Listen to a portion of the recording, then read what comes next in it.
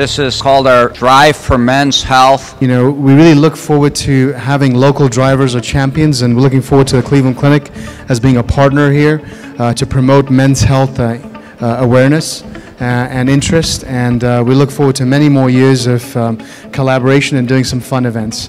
This is a wonderful event that includes a drive across the country, 6,000 miles in 10 days, which is stopping at 15 major medical centers and across the country, again, to improve awareness about men's health. Thank you for allowing me to be part of this great event, and thanks for making Cleveland Clinic part of one of your pit stops.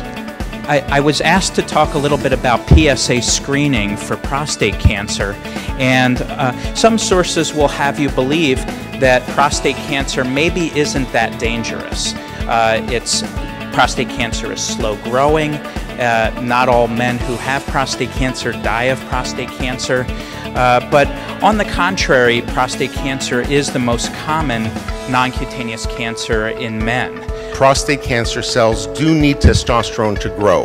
However, they only need a little bit.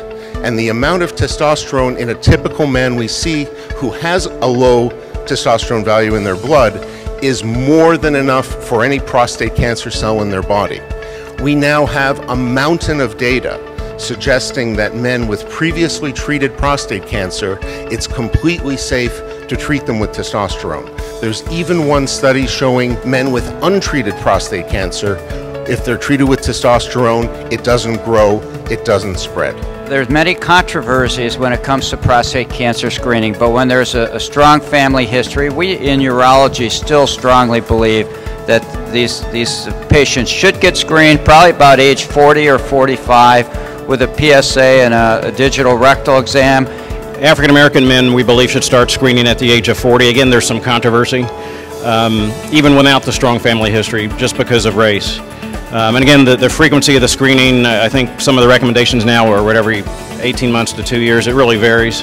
If you get treated with testosterone, you may feel an energy boost, you may build up some muscle, but that's not treating a disease, and certainly that's not a way to treat depression.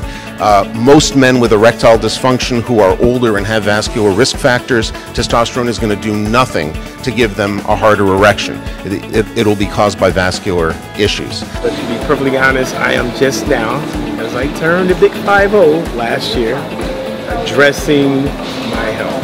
And I am the one in the family who always takes care of everyone else. I have neglected myself. So yeah, I have resisted because I just wait till something goes wrong and I go get it fixed and keep it moving. Women have a gynecologist, all men should have a urologist. It's new to me, I'm on it. So I want to live. You know, I mean, I'm living, but I want to live. So I want to be proactive instead of reactive.